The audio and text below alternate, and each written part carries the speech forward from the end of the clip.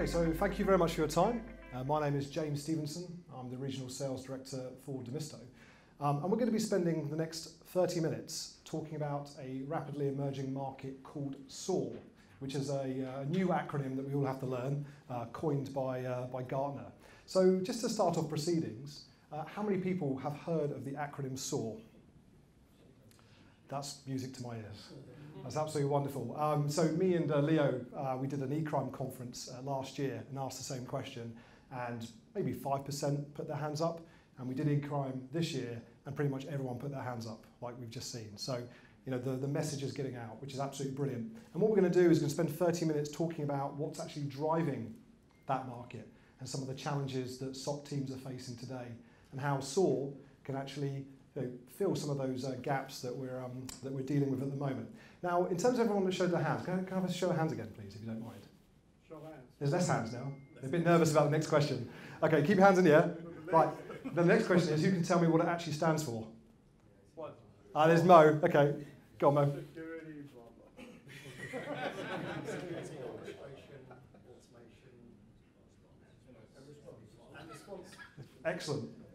So for everyone that didn't hear, that's security orchestration, automation, and response. I've been talking about it for 18 months, and sometimes I still get it mixed up. So, okay, so moving on. Sorry, go ahead. We can give away the slides later? Yeah, absolutely. So don't make any notes. I'm going to send all the slides. We'll send you the slides. Absolutely. So, yeah. Okay, so in terms of a bit of background about myself, do not be afraid of my initial introduction where I said Regional Sales Director. Because I actually spent many years as a SOC analyst, and again, a couple of colleagues in the room have been listening to this for 18 months. They're like, yeah, okay. So I'm going to give you a bit of background about where I came from and why I'm actually extremely passionate about this emerging SOAR market and how it can help. And I'll go on to that in just a moment. And in terms of my general interest, and again, happy to have a conversation after this, any form of tool or methodology that's designed to improve your detection and response capability, thereby closing that window of exposure, that's something that really excites me, I think, as an ex-SOC analyst. So, okay, SOAR is a part of that, but anything that truly drives down that window of opportunity for the attacker, I'd love to have a conversation about other tools and methodologies that assist in that process. Okay, so statement number one. This is a bit of an understatement, but the SOC is experiencing some challenges. And based on the conversations I've had today at our booth, I think a lot of people can relate to this. There's some smiling faces I can see as well. So whether you've built an internal SOC, or whether you're using a managed security service, or you're using a hybrid, for example, using tier 1 for managed services, and then obviously do tier 2, tier 3, there's some massive challenges that have been around for 15 years that actually haven't improved. And I just want to cover those because that's what's driving the SOAR market. So I'm going to start off with this. 5 security analysts walk into a bar. Okay, I'm going to let you look at that picture for a moment. There's a few things wrong with it. Can anyone tell me what's wrong with that picture? And this really does set the scene with the challenges that we're about to go into. They're in the bar. They're in the bar, okay. They're smiling. Yeah, absolutely, that's one of the answers. They look excited. Anything else?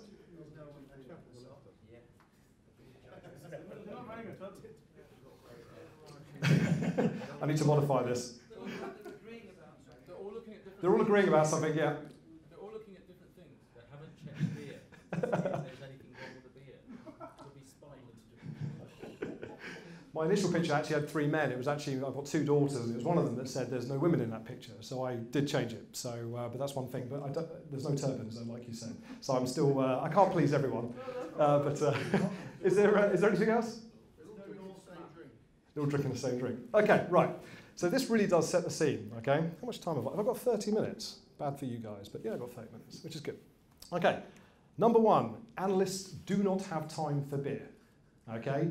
Back when I was a SOC analyst in 2002 and I had no events and I was just sitting there watching Sky Sports, Sky Movies on my night shifts, I had time for beer. But if you accelerate 15 years since plus, they do not have time for beer. And I think everyone can relate to the challenge of high alert volume. Okay, show of hands of people that can associate with that challenge of high alert volumes. Alert fatigue. Oh. Alert fatigue, alert volume. Yeah. Okay. And long investigation times. It does take a long time to manually collect that data across siloed solutions. I think there was a a quiz earlier in terms of some challenges. I know that having siloed solutions was up there. That doesn't help matters when you're trying to collect the data, enrich, and make an informed decision as an analyst. So these investigations take a long time. Analysts are not happy. Again, 5 years in that environment, I can never remember a day where there were 5 of us looking like that. So must be something in the beer. They are dealing with manual, repetitive tasks. And typically 90% of their time is doing tier 1 triage, and it's not fun. Okay? That's one of the reasons I ended up rage quitting, because I couldn't stand it anymore. And they're overwhelmed and fatigued by that triage process. And also, finding 5 analysts in a room is a tad unlikely. So there's a massive skill shortage in the market that I'm sure we've all read about.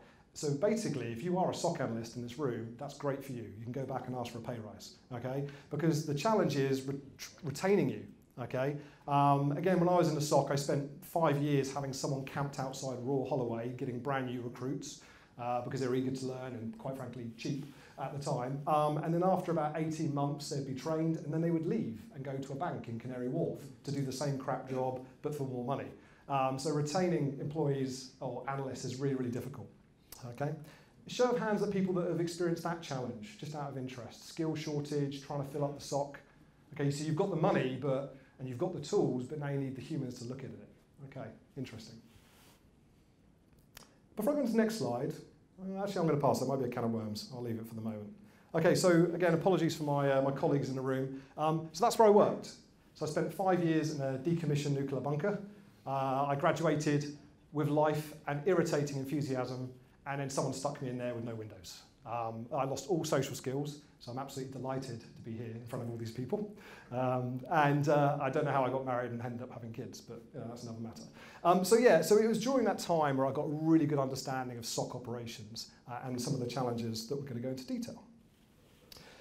And again, like I said, these challenges were back in 2002, 2007, okay? And actually, by the way, for those that know Teletubbies, I don't know if you've got kids, that is basically Teletubbies Hill. So we'd literally park here, we'd work under here, and what was very interesting was the weekends, because there's a lovely view of Winchester Cathedral, and couples used to park there and do what couples do. They had no idea, though, that we actually had, we had cameras here, there's a camera there. It was great entertainment. Moving on. So moving on, no one had any idea that we were under there. There were actually about 8 analysts at the time and SOC engineers in that hill. So anyway, going back to point, these are the key challenges driving the market at a high level, okay? So we talked about too many alerts. So when we first set up the SOC, we had no SIM. So we literally had loads and loads of monitors looking at IDS, IPS, firewall logs, proxy logs, and we literally had a chair on wheels literally rolling from about here to about there, I'd say. This was a void that we used for, actually shooting things and basketball. But anyway, there was ultimately a line of desks, and we literally had to look at every single siloed solution to correlate incidents, okay? So those days, we had to look at 2 incidents a minute. At the moment, most companies are dealing with 5 incidents a minute. So it's just showing the amount of noise that's being generated.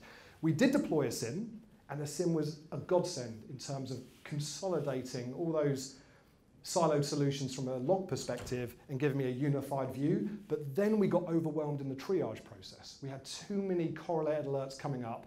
And what that meant is inconsistent instant response. We had so much noise, the signal to noise ratio was so bad that we actually had really good quality alerts, but we were missing them because we had so much to deal with. Okay, show of hands of people that can associate with that challenge. You've invested in good tools, you're getting good alerts, but you're just getting too many. Okay, so that's a real big issue. And I also talked about burnout. So again, as I said, most of my analysts, when we trained them up, they would leave within 18 months because of that manual repetitive work they have to do. So my goal and my vision is to automate all the tier 1 work and free up their time to do proactive threat hunting, vulnerability research, all the things that a SOC analyst enjoys that will also retain them, but ultimately gives you, from a business perspective, it gives you a lot more return rather than just spending 90% in a triage queue. Context as well. I kind of talked about the challenge of enriching and collecting data, so I won't cover that again, but I think security silos is extremely important. Even with a SIM, even with all that correlation and it helps bubble things to the surface, when you're actually doing detailed investigation and then response, you still need to go into those to separate security tools, like your EDR tool or your sandbox tool or your threat intelligence tool. And there's still a lot of segregation going on. And what SOAR is trying to do is kind of bring all that together, break down the silos, and then orchestrate the response across all of your investments. Okay? Any questions on that bunker slide? No? Okay. Okay, so this is actually, again, from a white paper called The State of SOAR, 2018, but it's still relevant. Is that in summary, I think we all get the picture now, too many incidents and tools. Now, these tools are actually all great, and they actually all provide some form of value. It's just we're being overwhelmed by the noise that's being generated. And also, this is actually a response from about 500 respondees, from SOC managers to CISOs. And the key things that stand out in terms of the challenges around incident response is quite clear. So 80% said, we don't have enough time. That's because they're doing everything manually. They don't have enough people because of the skill shortage that we discussed. And people are poaching good SOC analysts. 70% responding to a large number of incidents. Okay? And here's the one on the right here that I've underlined in green, just working with a large number of tools. So from a training perspective, that also is costly to get them to learn how to use that sandbox, that EDR solution, that threat intelligence platform, that firewall. So that causes problems as well. So really what I want to do is just reinforce the fact that these problems are real and consistent. And also this problem is universal across all verticals and all companies. So I've had a couple of conversations today saying, who could benefit from SOAR? Is it a large company? Is it a two-man SOC team? It's everyone. Anyone that has this issue, which is most people, automation helps scale humans, essentially. Okay, so ultimately what I found over the past 18 months, and from Gartner's perspective over the past couple of years, is that these challenges that we've discussed is driving SOC transformation programs. And the ones that I've been involved in, specifically in terms of improving tooling and workflow and instant response within a SOC environment, and improving cyber resilience, I think this is something that we can all relate to, and it's not rocket science, right? Number one, prevent everything you can. The quick wins. Antivirus still provides, I know there's all the focus on, only focus on signature-based detection. It's not very good at the unknown, true, but it's also very good at getting rid of the known threats, right? So it still plays an important role. Everything you can't automatically block, you need to rapidly investigate, okay? And that's where things like EDR comes into play, okay? That's a really good example, okay? So if you can't block it, find it quickly, again, to close that window of exposure, understand the root cause and that causality, and then once you understand that, you can then move into the response phase, quarantining endpoints, adding IP blocks on firewalls, whatever. And this is where automation plays a part. So SOAR is about automated incident response by building playbooks, okay? And in terms of this market at the moment, so Gartner, again, released, I know we all have our views on Gartner, but it's one of many, others are available. But ultimately, in 2017, they released a paper on this Gartner market, and they said by 2022, 30% of all companies will leverage some form of SOAR tool, whether it's off the shelf, whether it's homebrew, whether it's open source, for example. There's many out there. What's very interesting here is the State of SOAR report that's just come out in 2019. It says we're actually already there. So at the moment, again, around 500, I think it was the same people from the 2018 report, pretty much. 28% of people are already using some kind of SOAR tool. Okay, so that's not to say if you've already done it or you've not already done it, it's not to say you're behind the curve or you're ahead of the curve. My point here is it's relevant, everyone's talking about it, every vendor's saying they have some form of automation and orchestration capability. And I just think that further validates the point that people need automation to scale, because you can chuck more people at the problem, but it gets more expensive doing that. That was another challenge I had at the SOC, just the people costs associated with it. And humans don't scale as well as machine-powered learning, really. So, okay. How am I doing for time? Good. Thank you. So essentially, a SOAR solution will, let's take a step back. When you think of automation in any industry, right, whether it's security or car manufacturing, everyone here understands the gains of automating something. And the same applies to security, okay?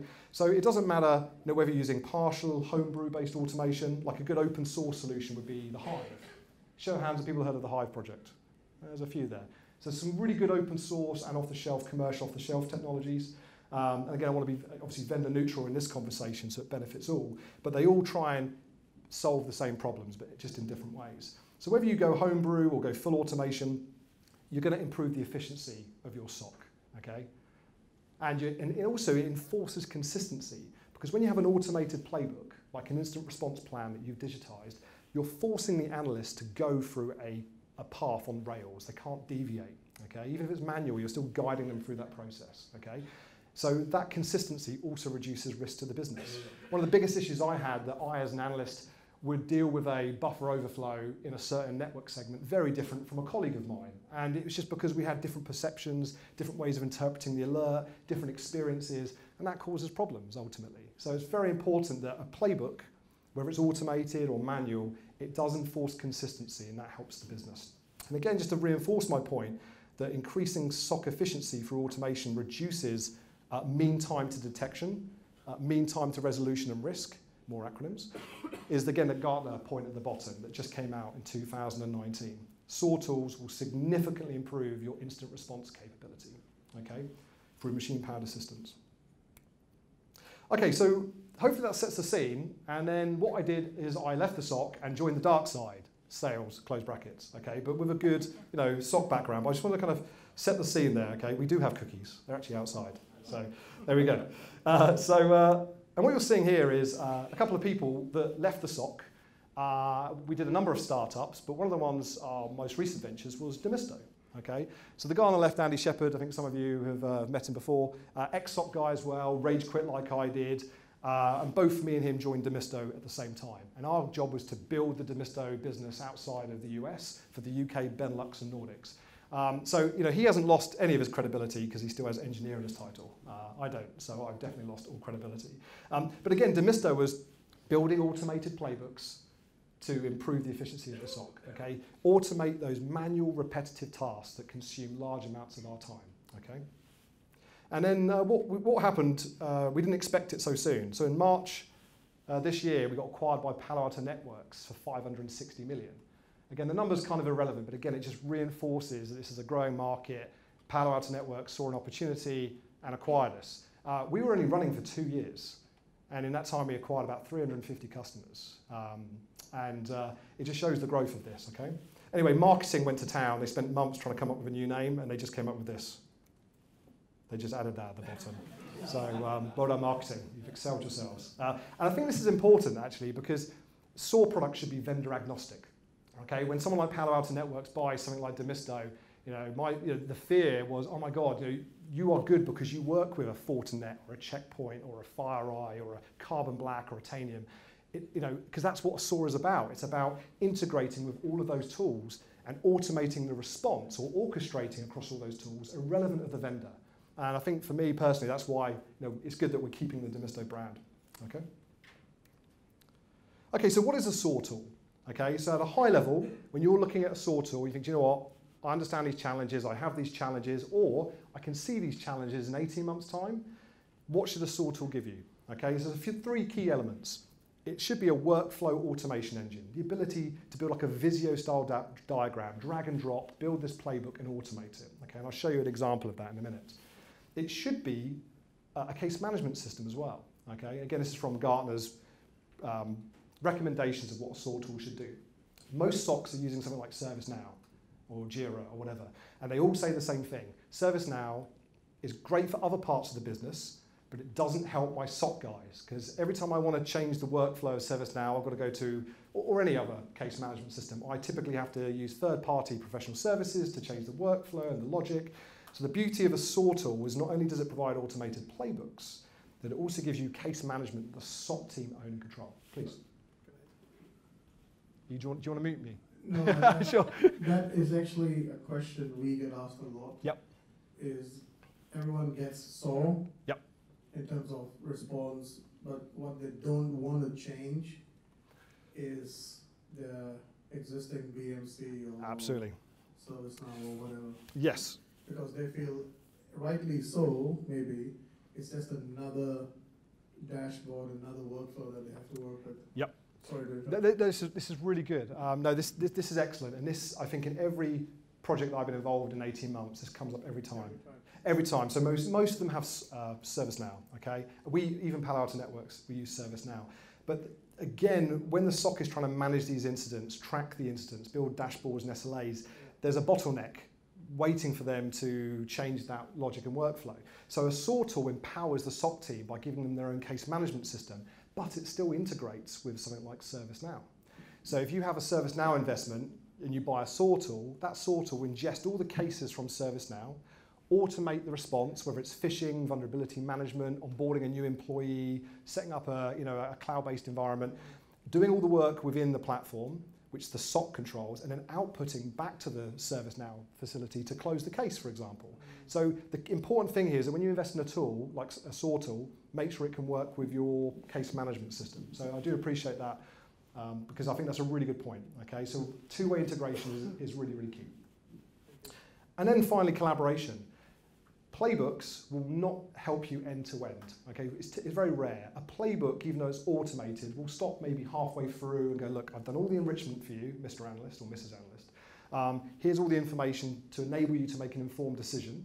Okay, and we're going to hand it over to you for manual inspection. So playbooks are typically used to do all the heavy lifting and the grunt work. But then you need to collaborate afterwards. That's why a SOAR tool typically has some kind of chat ops-based feature where all the analysts log into a room, they look at all the information that's been presented by the automation tool, and then they can communicate and decide how to deal with the incident. So collaboration is important. So if you're looking at a SOAR tool, if it has those three components, you're onto a good start. Give you an example, actually. This is actually a customer, WestJet, okay, a Canadian airline, budget airline. And what they're showing is actually a video that they gave us of showing what they do when it comes to vulnerability management.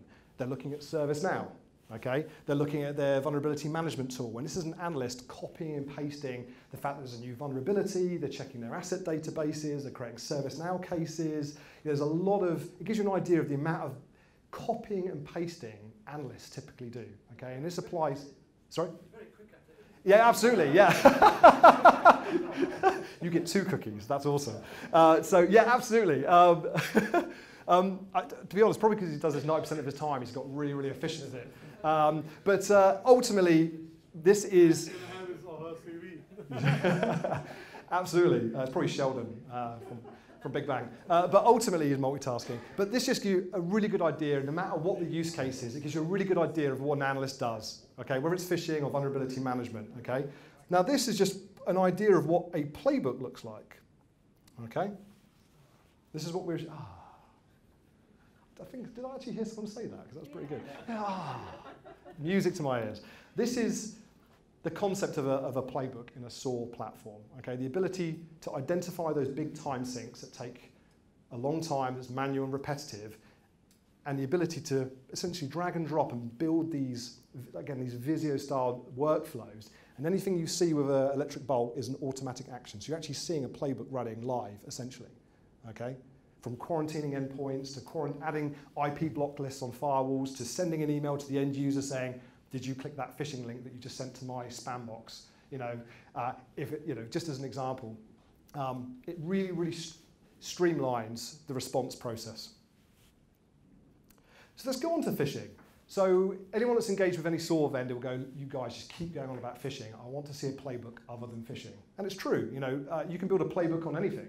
My engineer actually built a playbook on his wedding, which we had a few weeks ago. Not we, I attended. I wasn't part of that. But you can build anything that's manual, scriptable, and repeatable. You can build a playbook for it. Okay, so like when me and Andy joined Demisto, there was a playbook that ran in the background that gave us access to, sent our mobile phone, gave us a laptop, enabled we use Okta. Okay, setting all that stuff up can be done via a playbook.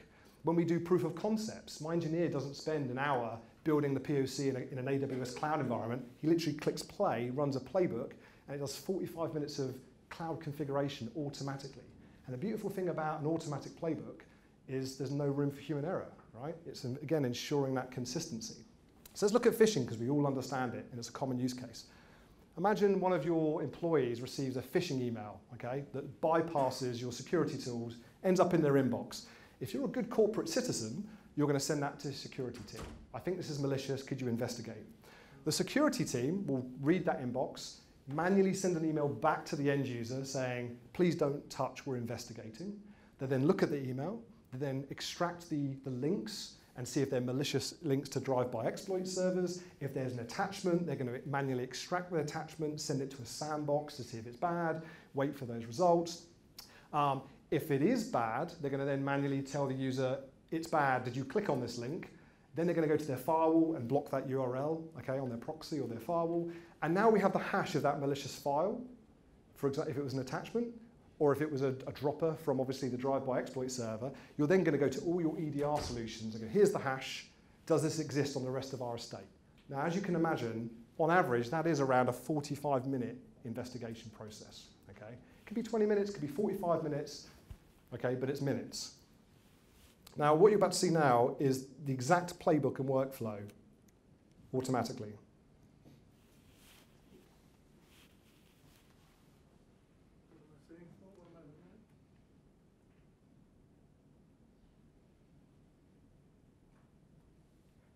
The quickest demo in the world, okay?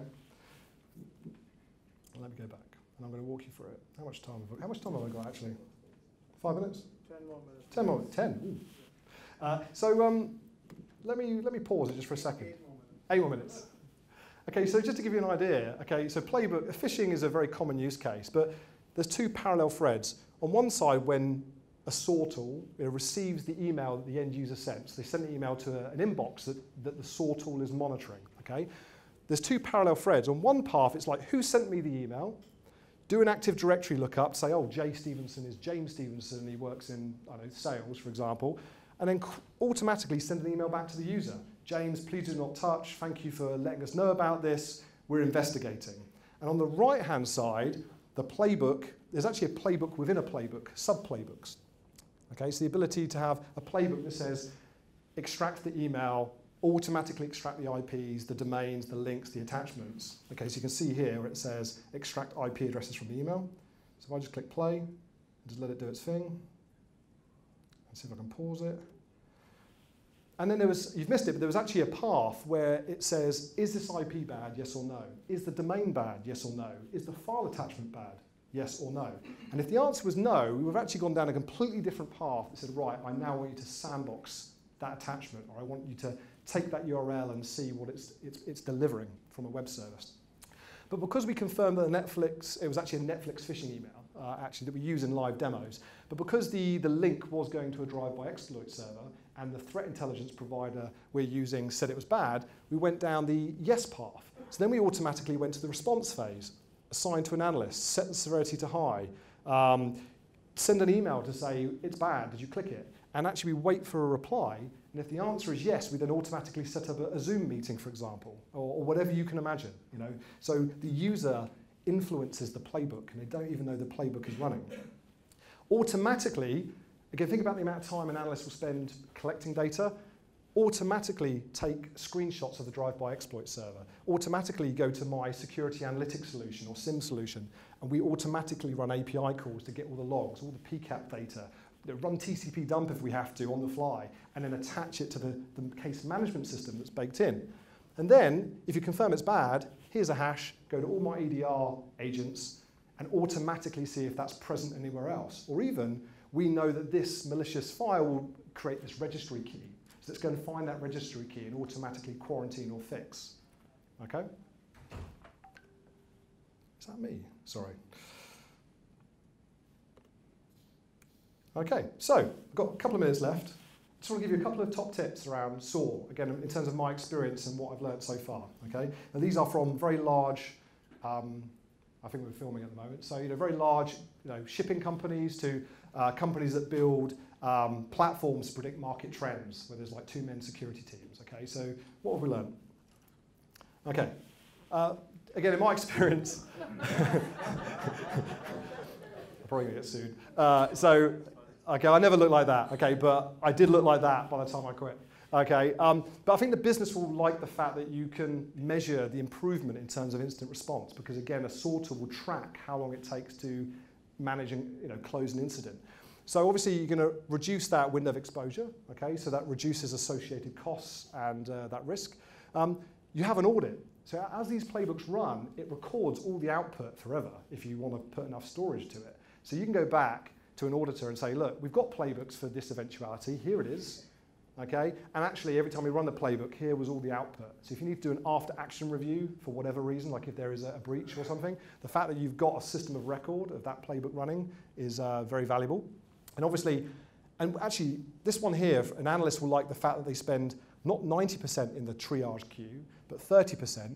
That's actually a stat directly from our Palo Alto SOC. So when Palo Alto Networks acquired Demisto, one of the first things they did was deploy Demisto, and they've gone from, 90% of their time doing tier 1 work to 30%. Again, freeing up their time to do what I call the fun stuff, okay, like vulnerability research and proactive threat hunting, okay? I think we're nearly done. Okay. Okay, again, being the fact that I've got the privilege of being vendor side, but also end user side, anyone that says, oh, it's plug and play, just give them that look and just see how long they can hold that look. But ultimately, a SOAR tool will have playbooks out of the box, and a good SOAR tool should have all the integrations done for you. So if you work with ServiceNow, someone was talking to me earlier, they said, oh yeah, I've got Splunk, I've got ServiceNow, I've got Tanium. And do we integrate with that? Yes. So a good SOAR tool should have already done the integration work, the REST API integrations, and they should already have generic playbooks available for you to use. And then what you still need to do though is change those playbooks to work with your workflow. Okay, so you do need to customize these. Okay, what's another key point? Again, I'll send these slides. And you need to continuously improve them. You're never going to build a playbook and go, that's it, I'm done. You're always buying new tools. You always want to change and improve and evolve that workflow. So it is definitely not plug and play. Okay, so bear that in mind. And finally, I've already had a good couple of conversations about this. You need to understand what you do today before you can even look at the SOAR tool. Because when you build a playbook, and I sat down with you and said, right, what takes most of your time from a SOC analyst perspective? If they can't answer that, we can't build those simple playbooks to save that time, okay? So you really need to have a good idea of your processes today. Have you mapped them out on a document or a pizza packet or whatever? There was a conversation on Monday where they said, oh yeah, we've got all the playbooks, but it's in this guy's head. I'm thinking, well, you might want to map that down first before he has an accident. But I think it's a really good practice to define your current workflows. You can then identify the bottlenecks, and then you can digitize those workflows in the SOAR tool and then slowly replace those manual tasks with automation tasks. So with that, I believe I'm done. There's a couple of other slides, but I thought I'd save you. I think you've had enough time with me. So thank you very much for listening, and I open it up to any questions.